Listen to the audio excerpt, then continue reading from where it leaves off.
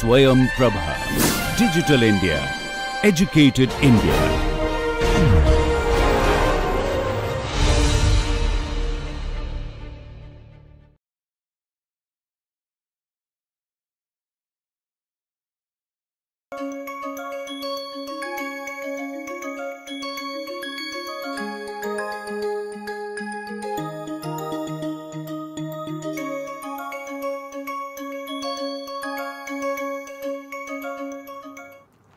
Namaste.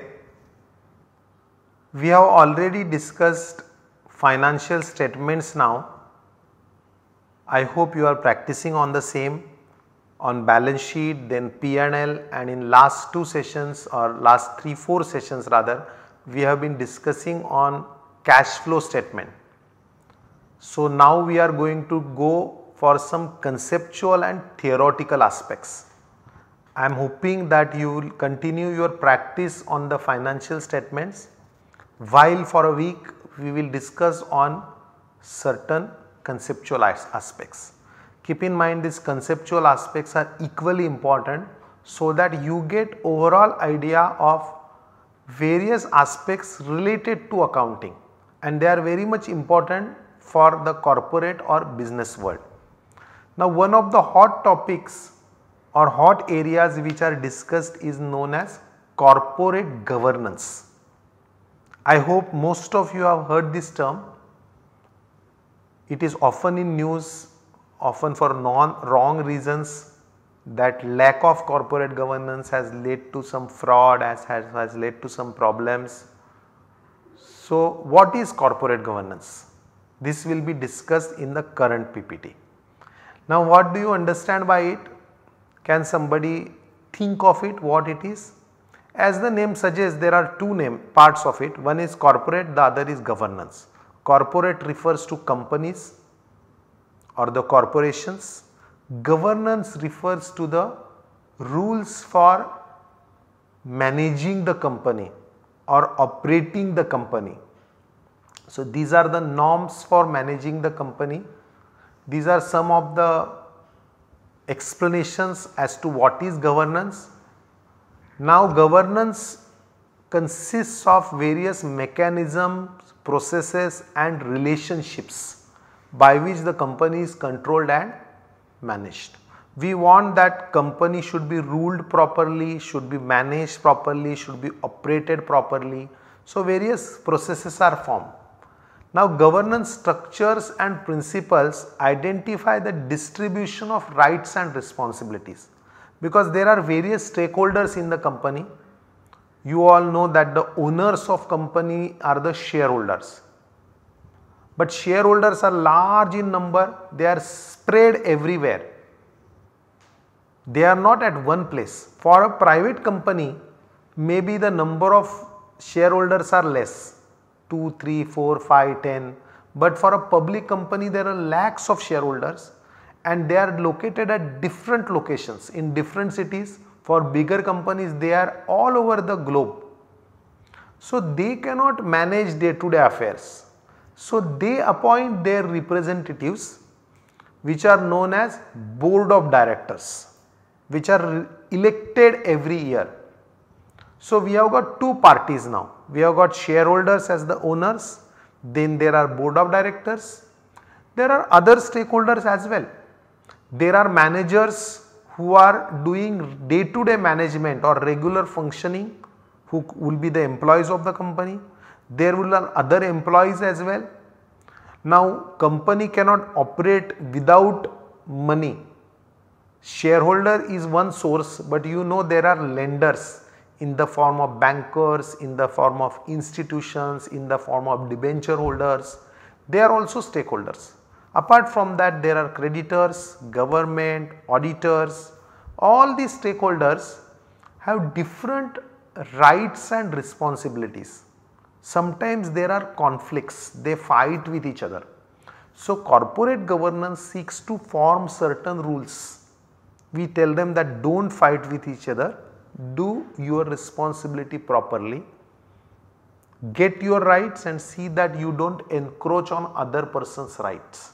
That is covered in the governance structure which is integral part of corporate governance. Getting it? Now why it is necessary? It is necessary because of the possibility of conflict between different stakeholders. There are natural conflicts of interest. I hope you know the different forms of business like a proprietary concern, partnership and company. In proprietary concern, what happens? There is only one person owner, mostly the same person is a manager. So there is no conflict of interest. वही owner है, वही manager है. In company that's not the case. Shareholders are the owners, board of directors are their top management. So there is a conflict. Shareholders want more profit, board of directors want more remuneration.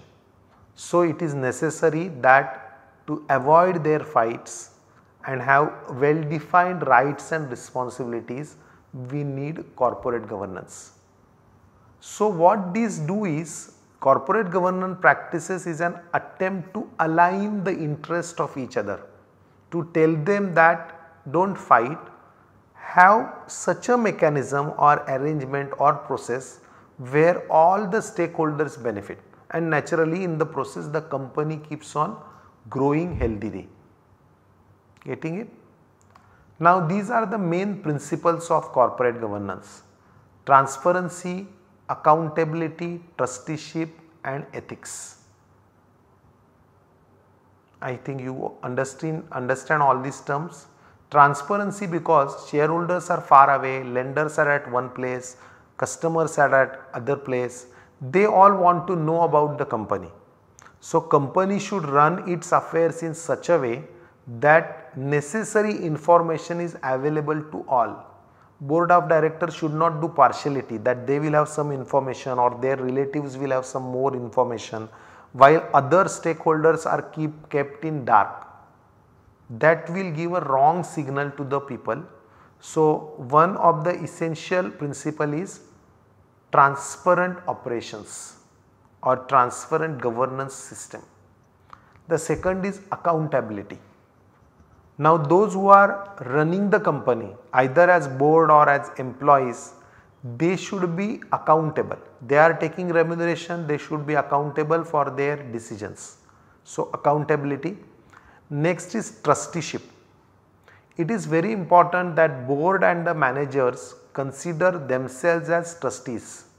That does not mean they should not take remuneration. They should take remuneration in a legal way, but should not defraud the company, should not enter into such transactions which are against the interest of the company for their selfish motive. That is why trusteeship is a very important principle. And the last but perhaps the most important is ethics. There is a need for high moral values. We know it's business, everybody wants to make money, but they should make it following the moral principles. So if the board of directors try to cheat shareholders or managers try to cheat the technology, give to someone else, or those who are in charge tell our strategies to our competitors, it is lack of ethics, and that would bring loss to the company. It would also bring loss to the stakeholders. So it is very important to emphasize and to make all stakeholders realize that they should make money but in ethical manner. In Hindi we can call it as a Shubha Labh. They should have labh, they should have profits, they should have remuneration, they should have dividends, but in a ethical manner. Okay, so these are necessary principles of corporate governance.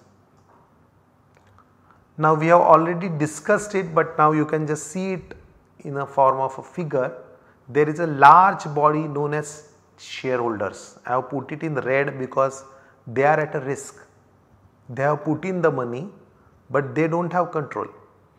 And you have another body called as senior managers. I have put the general term, it includes the board and also many other managers who have day to day control over the company. So ownership and control is separated. The relationship should not be ownership versus control, that managers are trying to cheat the shareholders. They should go hand in hand for the benefit of both. So senior managers always try to get more remuneration and they want more discretion, that they should have all the freedom to take any decision they want. That is where the control is needed. They should get remuneration but in a proper manner. They should have discretion, but the decisions which they are taking should have some control mechanism. That is why you have a corporate governance system. Now, separation of ownership and control is the main reason for need of governance. Now, controlling owners have their own interest. What happens is, in the earlier figure we have seen that there are two groups, shareholders and senior managers, but within shareholders also there are many groups. You may have a promoter group or a controlling group. Now they have the controlling stake, they are able to take all the decisions. There are lakhs of small shareholders who will be scattered and who do not have any control. So it is not just a conflict between shareholder and managers, between the shareholders also there are many groups. Major group is a controlling owner. This is often a long term owner and they have got lot of financial strength. Often we talk about business groups. You know, for example, there is a Birla group, there is a Tata group, there is a Reliance group. Now this group means they have controlling stake in their companies. And then there are a lot of other shareholders who do not have controlling stake. Within other shareholders also sometimes there are strategic shareholders who may have big chunks of shares like 5%, 10%, 15%, like financial institutions or like foreign institutional investors. So they are also having, though not full control, but the partial control. Now often conflict of interest between controlling and small shareholders lead to certain investor protection issues, because regulators, government, in India you know there is a regulator called SEBI, Securities and Exchange Board of India. In US there is a regulator called SEC, Securities and Exchange Commission. They try to intervene to ensure that small shareholders are not cheated by the controlling shareholders or by managers. All these issues are very important for governance. Now, how is this executed? So, you know the owners are shareholders. What rights they have? The most important is they have got voting right. They have a voting right to appoint the board of directors for managing the company. So, in the annual general meeting elections are held and board is appointed. That is their main right. Apart from that, they have got voting right for doing several things like appointing auditors, like taking major business decisions for mergers, amalgamation, or for making fresh issue, for coming out with right issue, or for taking a very large quantum of loan. So many matters need to go to general meeting for getting the shareholder approval, where shareholders have a voting right. So these are the main rights of shareholders. Of course, many times these are on paper, because lakhs of shareholders are there, but they do not have time and money to actually come and exercise their right. So often the rights are in the hands of controlling shareholder groups. But in any case, as a shareholder, as a body, they have these rights. Next are non-executive directors. So within directors there are two groups, executive and non-executive. Executive are full-time managers. They take day-to-day business decisions. They are at the helm of affairs of company. There are also other type of directors who do not come every day. They are on the board, so they attend board meetings. They are part of important decisions, but they are not in the process of execution of decisions. Executive directors are there in taking decisions and also executing them. Okay, so we have shareholder is one group, second is non-executive, and third is executive directors. Now within non-executive directors also there are two types, independent and non-independent directors. Now non-independent directors belong to the promoter groups. For example, I think most of you know Reliance Industries. Now who are the promoter groups in Reliance?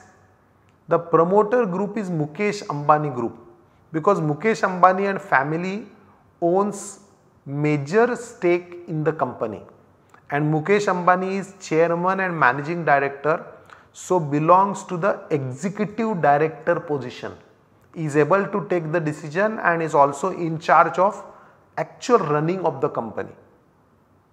Now in the non-executive director, we have got wife of Mukesh Ambani, Neeta Ambani. She is not day-to-day manager or executive director, but she cannot be considered as independent because she belongs to Ambani family.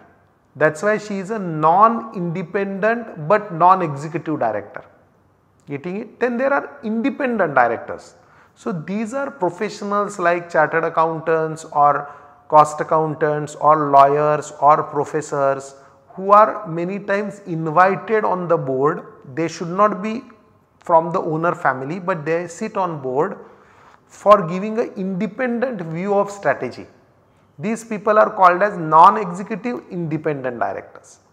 So are you getting? So these are the major groups. Independent directors are supposed to also maintain the standard of conduct. So if something is wrong in the happening in the company, they sit on the board, they are attending board of directors meeting. So they are able to take major decisions and they should have some check on how the company is functioning. At least they should see that wrong things do not happen. This is expected from independent non-executive directors. Getting it? So this is a major structure. Now here in the graphical form,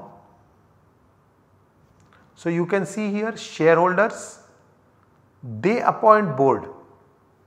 Board in turn appoints senior managers for regular running of company.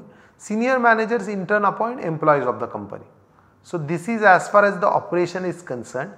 Now to keep check, you know there are auditors. Who are auditors? Auditors are independent professionals who certify the financial statements of the company. In India, chartered accountants are the auditors. Now whom will auditors report? Suppose company में कुछ घपला है, when they are doing audit they realize that there is some fraud. Now board of directors में से भी कुछ fraud कर रहे हैं या senior managers fraud कर रहे हैं, whom will they report? Will they again go and tell the board? Because they cannot go and tell all the shareholders, shareholders are scattered. So within the board audit committee is formed, and that audit committee should have majority of non-executive directors so that auditors are able to report their findings to audit committee. So audit committee, though is a part of board, is supposed to overlook the functioning of the board, to whom the auditors make interim reporting. This is interim reporting. The final reporting auditors will make directly to the shareholders, but that is in the AGM. Are you getting? During the year, as and when the things are happening, the auditors will provide their reports to audit committee, who are overlooking the functioning of the board. Now within the board, as we have already discussed, there are two types of directors, executive and non-executive. Non-executive directors are meant to do monitoring function on the executive directors who are running the company. So executive directors are supposed to report to non-executive directors. This is the overall structure. Are you getting it?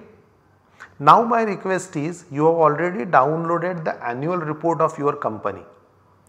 Go to the board of directors section. They would have given the list of the board. In that list, there will be a category of executive and non-executive directors. So go through that, look at various types of directors. Now further into the structure, we already know there is a board, that's a major body accountable for governance, and that's an elected body by the shareholders. Then there is CEO and team, which is an implementing body, and there is annual shareholders meeting. So shareholders cannot meet every now and then, they meet only once a year, and that is where they review the conduct of the board. Okay. Now a few more issues in corporate governance. One important issue is board diversity. Now if all the members of board belong to the same family, they would think in the same way. The decision making of the company may not be that good. That's why on the board you need different type of people. So over last many years, these principles are getting evolved, that you need more diverse board. That's why out of family or out of the promoter you need some independent directors. There is also now a requirement of having women directors. So all boards for long were all male dominated. Now more and more women are being inducted into the board. There are also other ways to bring in diversity, like employee representatives or representatives of some more groups. Now there are two important positions in the company, chairperson and CEO. Chairperson is the person who heads the shareholders body and also heads the board of directors, and CEO or the chief executive officer is in charge of regular day-to-day activities. Now same person may be chairman and CEO, like in case of Reliance, Mukesh Ambani is chairman, he is also CEO of the company. Some of the groups have done a separation, that have a separate person as chairperson to overlook the activities, CEO for regular conduct of activities. For example, most of the banks, chairman is different, CEO is different. In Tata Group, you know Ratan Tata is chairman of all Tata Group companies, but is not CEO of any company. There are professional CEOs. Nowadays for some of the companies like TCS, even the chairman is not from Tata family, but there are two different persons acting as chairman and CEO. There are some advantages of this separation, though it is not necessary. These are some of the issues. Next is audit committee. I think we have already discussed that audit committee is here to monitor the activities.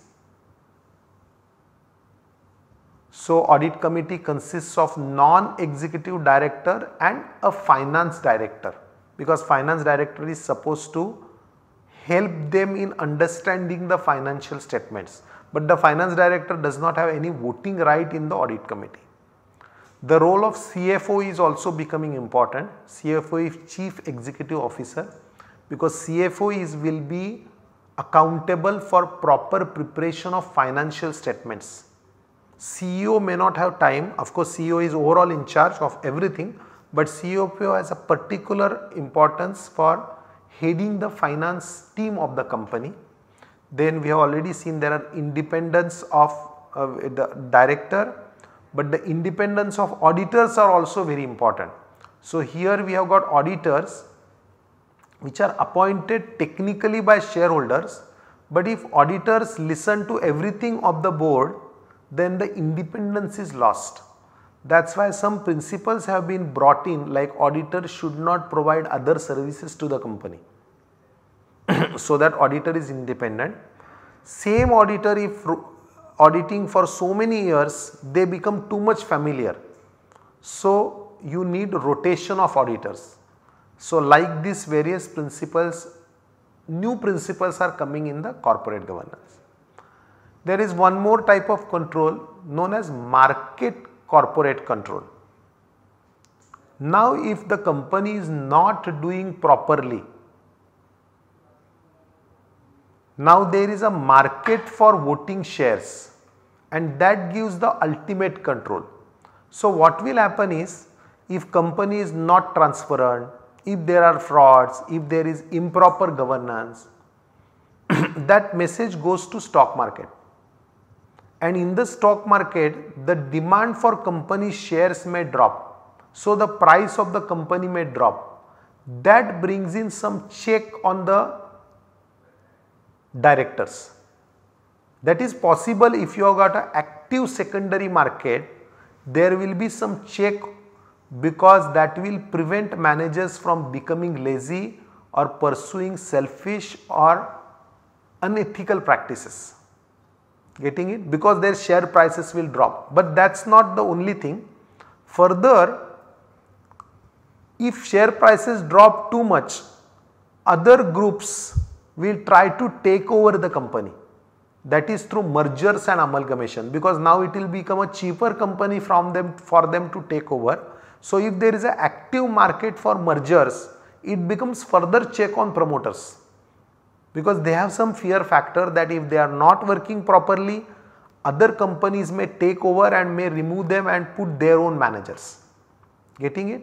So this is one important and powerful mechanism of corporate governance. So we have tried to summarize what is corporate governance, what are the important principles, and what is the structure of corporate governance. So I hope you have understood it. We will stop here. Namaste. Dhanyavad.